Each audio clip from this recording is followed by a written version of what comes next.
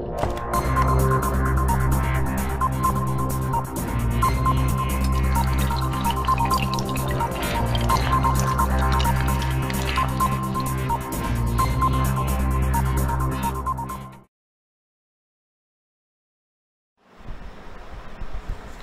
guys, so this is the fourth part of this tutorial series for SkyForce Replica or 2.5D plane shooter game.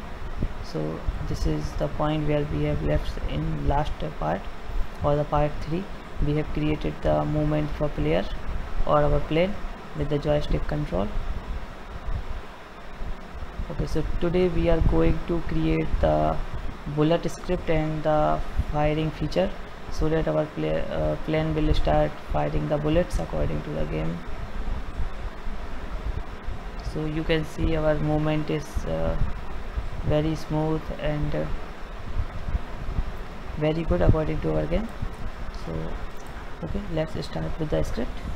So first of all, we just go to the plane, select the plane object,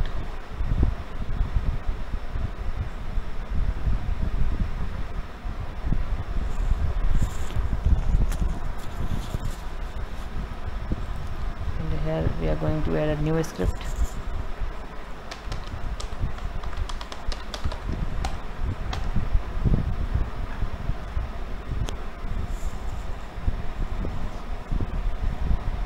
So just wait for compiling the script.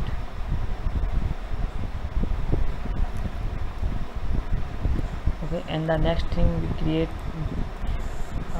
we are going to create a bullet. So create a sphere for now,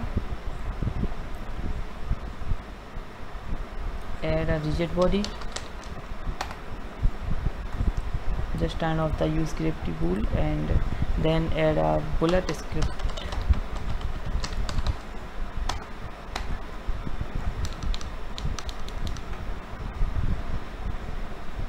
Okay, and now I'm going to open it in Visual Studio after compilation. Okay, so here is our script, and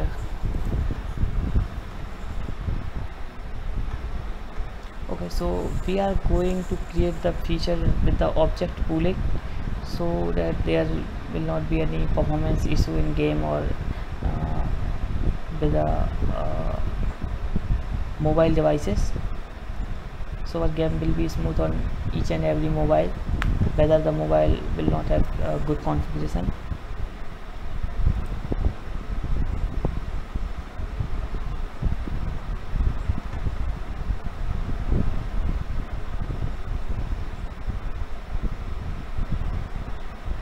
Okay, so this is our bullet script. Here we do a very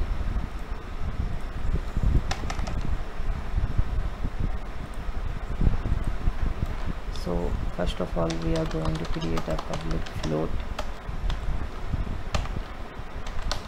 speed, and then our rigid body RV. Okay, then get the reference for our RV, so that component, add the rigid body here. Okay, then we go to in update function. So here we create the RV dot velocity is equal to new vector 3, and here we pass. So we don't want to move it on X, Y, but we want it to move it on Z. So just 1 into speed. Okay, so you can see if we switch it to okay, I'm just waiting for the compilation. Okay, so here we done. You can see it, we want our bullet to move on Z direction for the Z, and global local is a very common thing, and currently the rotation is 0, that's why the global and local is on same pivot position. Okay, and now we also set the lifespan of our bullets. So here we create a public float, life span, and here we set the 3 second. Then go here and life span minus equal to time dot delta time. So our life span will reducing per frame according to the delta time, and then we set if life span less than equal to 0, means the time is over, then it will automatically deactivate it. Transform dot game object dot set active will be false. And one more thing, on enable function, and here we, so it will the on enable function will run when the object will again activate.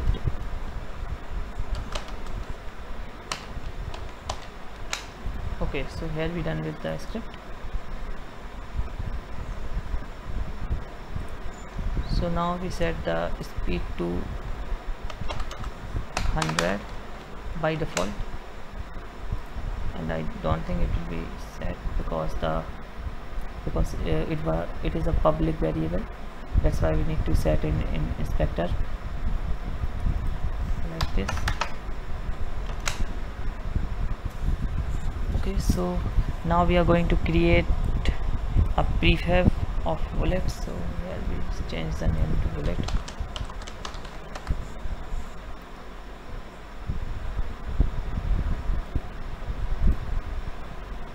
Just drag and drop it to here for creating the prefab. So here is our bullet prefab. Now we go to the file script. So here we again create a public float speed, because we need to change the speed dynamically.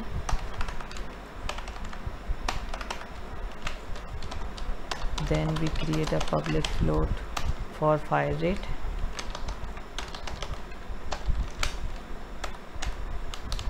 Okay, and then we create a game object for bullet prefab.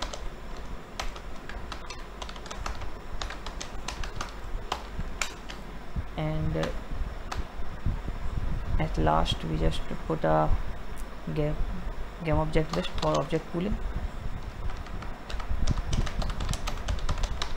Public list, type of game object.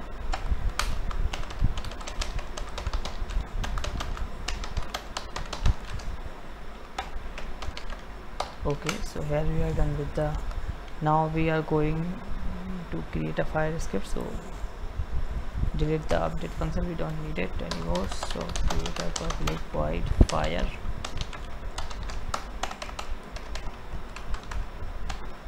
and then we are just going to check with the loop for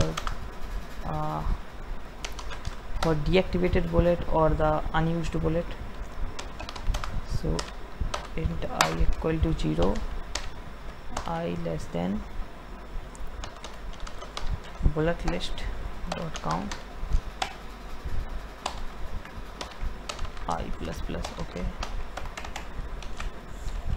so if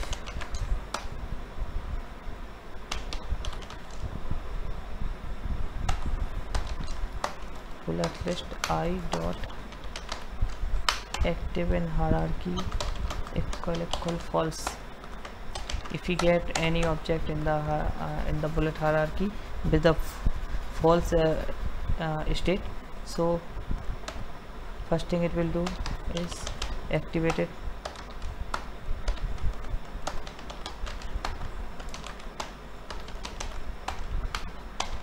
Then move the position to the plane.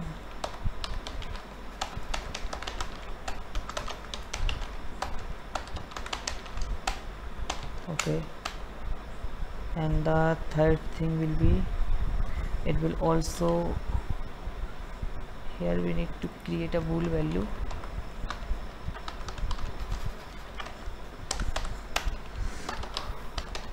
Get bullet,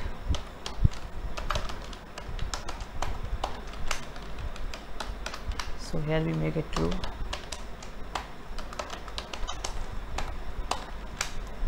and also we use the break function here so that the loop will end it and it will not run further. Okay, and after this here we create a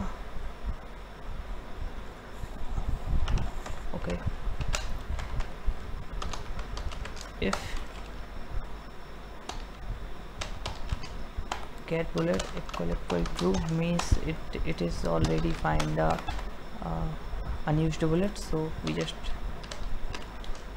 return the function here. And else if you don't get any bullet with deactivated state, so it will instantiate a new bullet for creating the list or creating the pool. Give object bullet is equal to instantiate bullet prefab on the position of transform dot position with the rotation of quantarian dot identity. The second thing we will do is bullet dot get component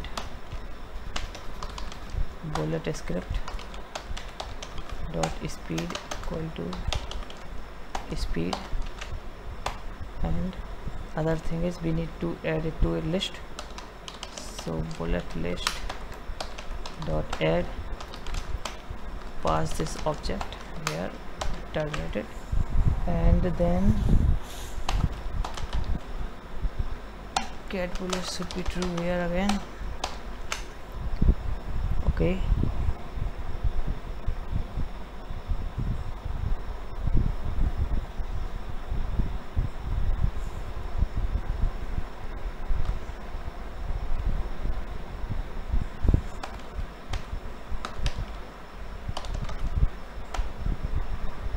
bullet list and I dot get component bullet script dot speed equal to speed. Okay, so here we done with the script, and now we need to run this function with the, so we are going to automatic bullet firing speed feature, so we just use the invoke repeating. So we need to pass the name of the function as a string here, then the delay in the start time and the repeat rate. So here we use the fire rate like this and terminate the thing. Okay,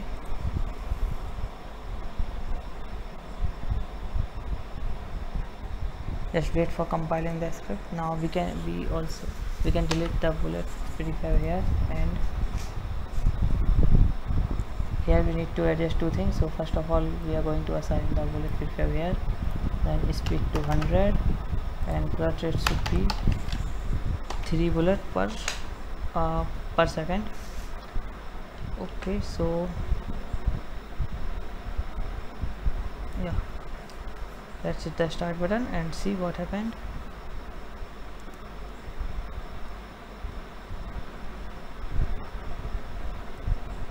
Okay,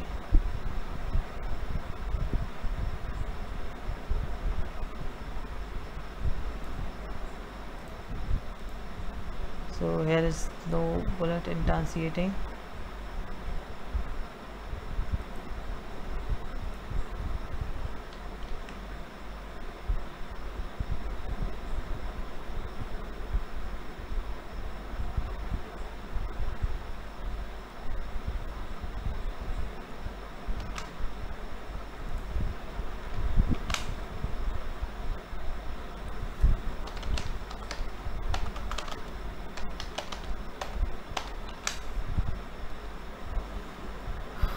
Okay, so now we again,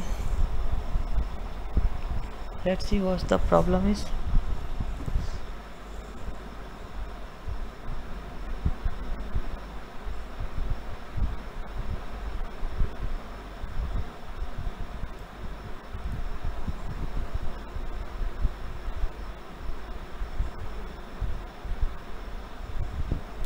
So you can see the fire rate is 10 to 0.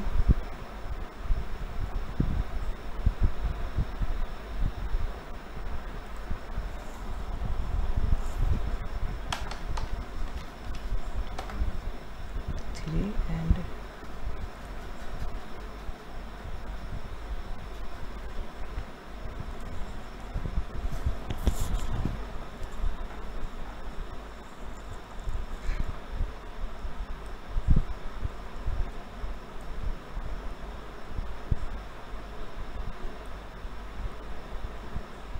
you can see our fire script is working fine. Now the one other thing is we should make it extra currenter so that it won't collide with the plane.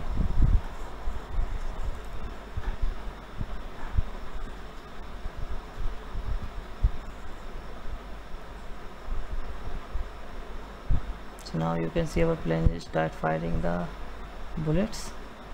We can easily replace it with any other particle effect or something. And for increasing the speed we just need to go here and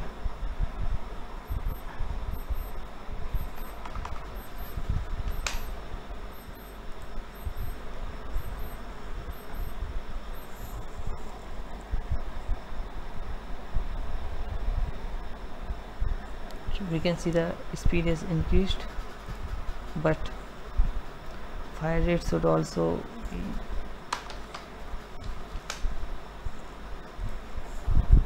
so there will be 10 bullets per second like this. So you can see we can easily control the bullet speed and the bullet fire rate according to our gameplay and even during the runtime. So it is not a very tough task for us.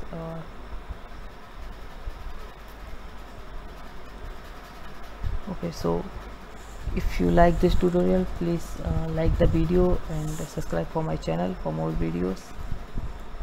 In next part we will add the enemies to our game and also create a die function. Okay, don't forget to subscribe the channel. Thank you.